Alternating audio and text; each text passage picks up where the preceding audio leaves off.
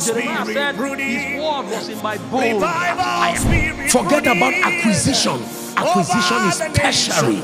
The primary goal of lifting, use it quickly. Oh, fire! Let your mind be Holy Ghost fire. I listed 3 reasons here why I believe that there seemed to be such a growing disdain for the church. Number 1, the first reason here is because of what I have written as character inconsistencies, especially among the priesthood, among the vessels that communicates the counsel of God.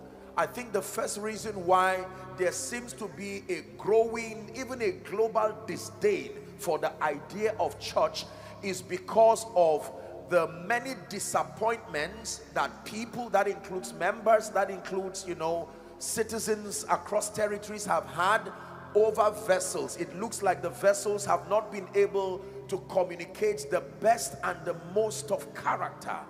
So because of character inconsistencies, many people have concluded that the church is not worth their time, their commitment. Character inconsistencies. Let me tell you up front that the Bible is not ashamed and afraid to let us know that the vessels that God uses are not perfect themselves. Now, that is not to endorse licentiousness, not at all. But I need to tell you offhand that the godlike expectations we have over priesthood will only leave us perpetually in disappointment. Because in truth, the best and the most of us still remains human. Are we together? When Jesus walked upon the earth, the Bible does not hide his humanity. He was hungry, he wept, he was angry, he flogged people at the temple, yet the Bible calls him the Lamb of God. Character inconsistencies. While it is true that as men and women of God we must continue to trust God to rise to levels where our lives become models enough to inspire a generation to love God, I must, on behalf of priesthood, plead that we have a high sense of tolerance as we watch men and women communicate the counsel of God, because the best of us is still human. This is a very uncomfortable admittance, but I tell you, contained in this admission is liberation, liberty, deliverance. There is a godlike expectation upon the priesthood that is putting so much pressure on people. So we feel guilty when we are hungry, we feel guilty when we are angry, we feel guilty when we are sad. Men and women of God will have family issues. Men and women of God may have all kinds of issues, health issues. That is the reason why the object, watch this now, the object of our projection must be Jesus himself and not men. Are we together now? Yes. Men are ushers leading us to the Christ. The Bible says looking up to Jesus, unto Jesus. So the first reason why I believe there is a growing disdain for the church is character inconsistencies. Number two is very instructive. Please write. The absence of intelligent, life applicable teachings that offer real life solutions to human problems. The second reason, I'll be patient so you can write. The absence of intelligent, life applicable teachings that offer real solutions to human problems. I believe and I am convinced that this is the second reason why there is a growing disdain for the church. The absence, one more time for emphasis, the absence of intelligent, life applicable teachings that offer real problems,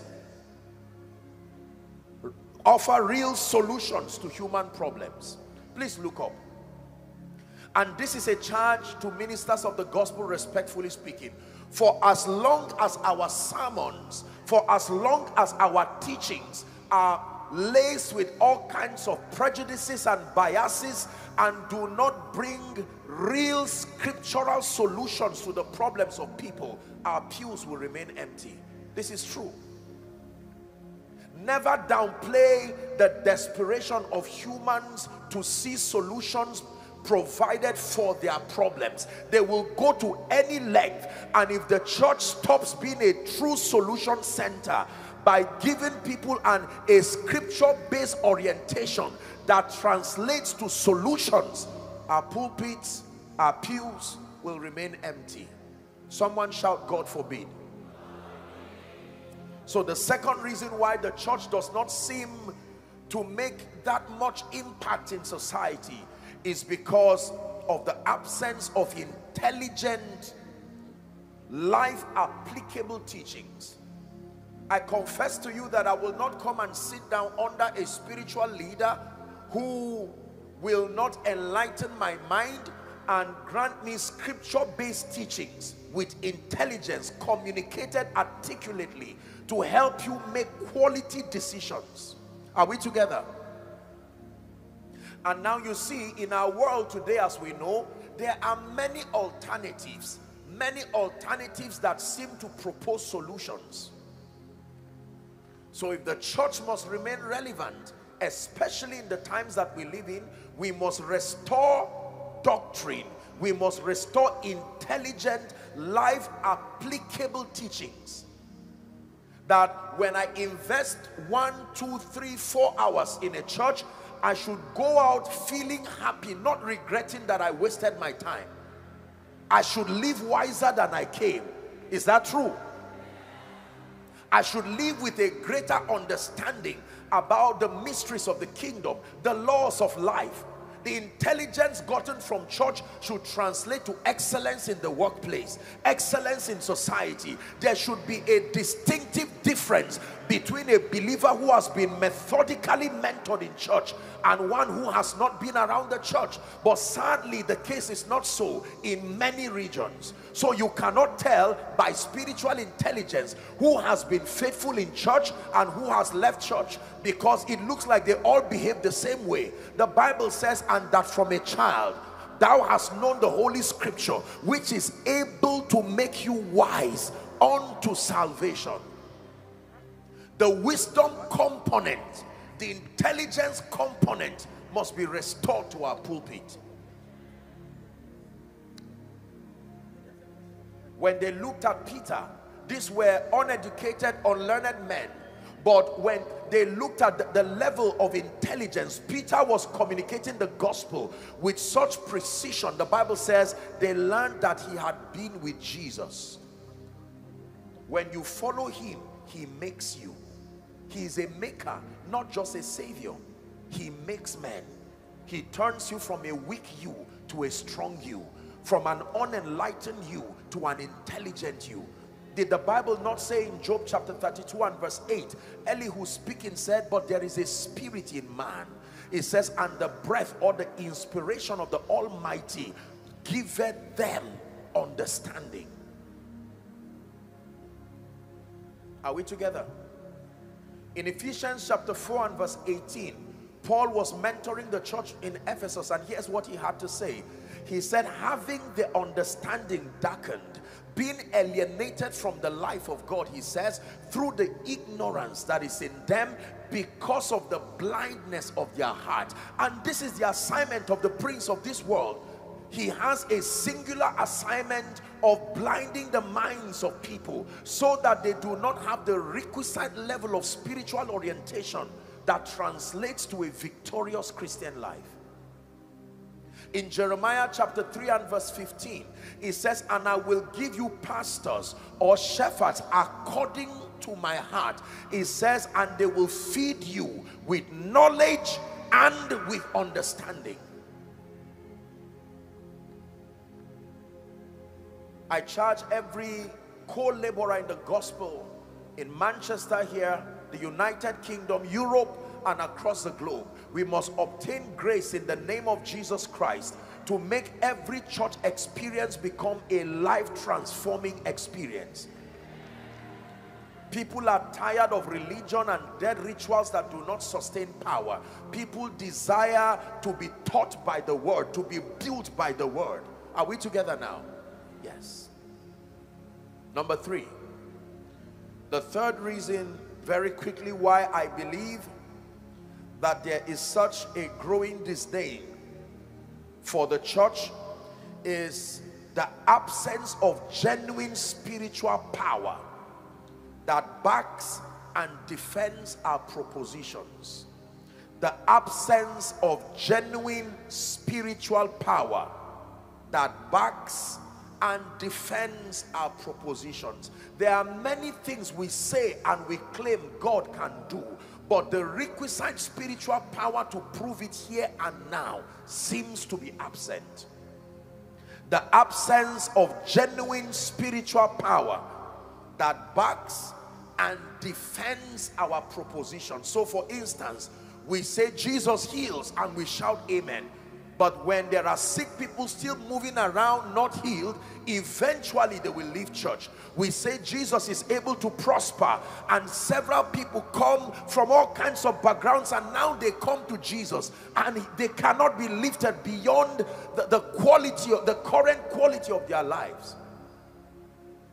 We must introduce a gospel that works. If Jesus heals, we must be able to prove it. If Jesus lifts, we must be able to prove it. Hallelujah. If Jesus restores, we must be able to prove it. If Jesus can grant speed to men, we must be able to prove it. The world that we live in now does not fall to blind sentiments. The world that we live in now requires an evidence. And the Bible says in Acts chapter 1 and verse 8, it says, ye shall receive power. Say power. Please shout it. Say power. Ye shall receive power after that the Holy Ghost is come upon you, and by that empowerment you will be witnesses. Witnesses. More than preachers, you will be witnesses unto me. A witness is a validator of a claim. The singular assignment of a witness is to make true whatever claim you have made. And no witness is a true witness until you have a token of truthfulness called evidence. When you go to the court of law, are we together now? Yes. You can't just say, I am a witness. The judge will ask you, present your evidence.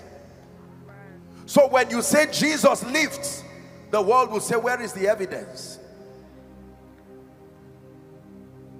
Someone will become a genuine witness with your evidences all around you. All around you.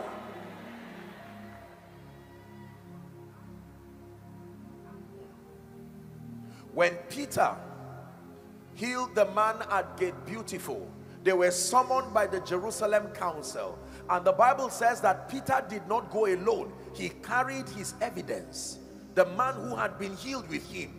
And when Peter made his propositions defending the healing of that man, the Bible says they looked among themselves and they said, look, this is a notable miracle. There's nothing we can say against it. We must trust God for grace to be able to demonstrate everything that we claim Jesus is, everything that we claim he can do. So when you see someone who has been oppressed by all kinds of demonic forces and you tell them Jesus is able to set you free, and they say, I believe, I hope that you will have the power to prove in reality. Let me show you a scripture. Acts chapter 8 and verse 5. Look at this scripture very closely. Acts chapter 8 and verse 5. The Acts of the Apostles. Then Philip went down to the city of Samaria and preached Christ unto them. Is that in your Bible? Verse 6. And the people with one accord. In fact, let's read together. Verse 6. Ready? 1 to read. And the people with one accord gave heed to those things which Philip spake. Hearing and seeing. Take note. Hearing and seeing. If it is the gospel, men should hear, then they should see. Hearing and seeing that Jesus heals. Hearing and seeing that Jesus lifts. hearing and seeing that Jesus restores. For many people, they've only heard. It's time for the world to see. For many people, they've only heard that it is true he restores. They've only heard that it is true he's able to save unto the uttermost. But it's time to see. You can doubt what you hear, but you will hardly doubt what you see. Is that true?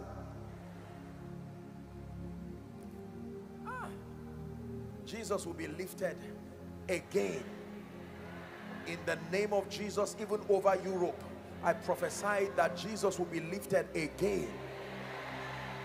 My beloved is the most beautiful among thousands and thousands. My beloved is the most beautiful among thousands and thousands. Yeshua.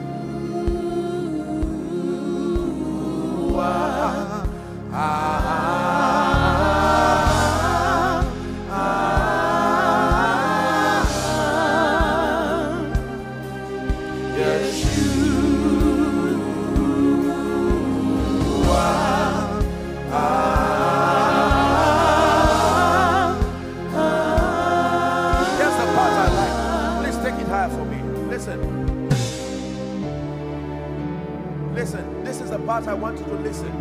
Yours is the kingdom, yours is the power, yours. Please find my key. Yours is the kingdom, yours is the power, yours. Prophesy to yourself. In my life and over Europe, yours is the kingdom, yours is the power, yours is the glory forever. For the last time, yours is the kingdom, yours is the power, yours is the glory forever. Jesus taught the disciples to pray. He wrapped up by saying, for thine is the kingdom, the power and the glory, even forever and ever. Jeremiah said his word was in my bones. Forget about acquisition. Acquisition is tertiary. The primary goal of lifting, use it quickly.